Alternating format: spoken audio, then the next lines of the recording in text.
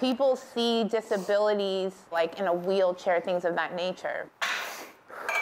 But what people don't know is that there's so many people living with these invisible disabilities, and what it means is that just because you can't see it doesn't mean that something isn't going on. With my balance issues, I try to make workouts and I change them so that way I can learn how to balance. I started having heart problems when I was 10, so I went through a series of valves and balloon surgeries. They were very concerned about putting a pacemaker in somebody my age at that time was so young, and eventually after all, we did, it just didn't work, so they did put it in. It was great. The MS came after. So grip is like the weakest part of my MS. So I do these a lot. I was so naive to what this meant for the rest of my life. There's days where I have flare-ups. There's days that I'm not able to do certain things. Every motor skill you have could go in an instant with no warning. It's a gnarly little disease. I'm just like, okay, like how do we beat this? Like I'll never forget that day, ever. And I'm there like, I'm sorry, this is something, it's incurable. We don't know what your quality of life will look like. I think that's really why God has imposed this mission on me.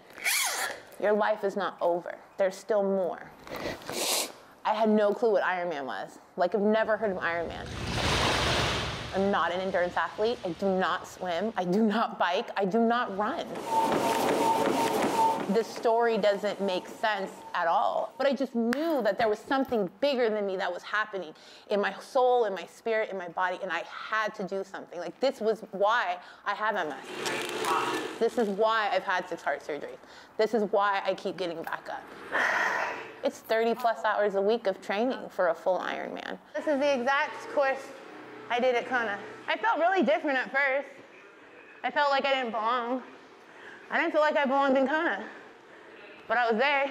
You have to find something you have to hold on to because you'll lose yourself. This is not a sport for the weak. And because my body was under stress, this whole left leg, I was going 35 miles an hour down the hill. I'll never forget, it completely locked. And I started to have the cramp from the MS.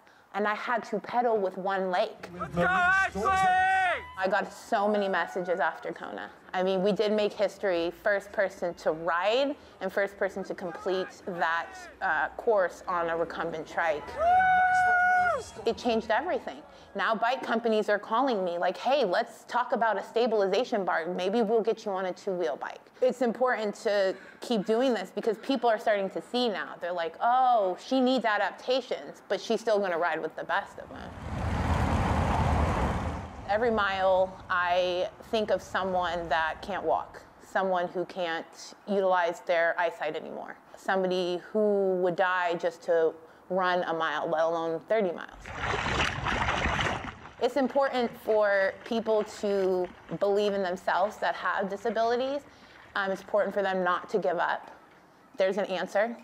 There always is. I'm so blessed. I'm so grateful. I have an able body. I can do it. So there is no fear. I'm gonna cross finish lines. That's gonna happen. I'm gonna advocate. I'm gonna sign up for the race. I'm gonna take on the challenges people won't take on because that's just who I am. But when we do it together, we're so much stronger. My vision's way bigger than Ironman. It's just the platform I'm using to change the world right now. Help us uncover the true gems of Washington. Have a story idea? Make sure to share it with us. TrueNorthwest@fox.com.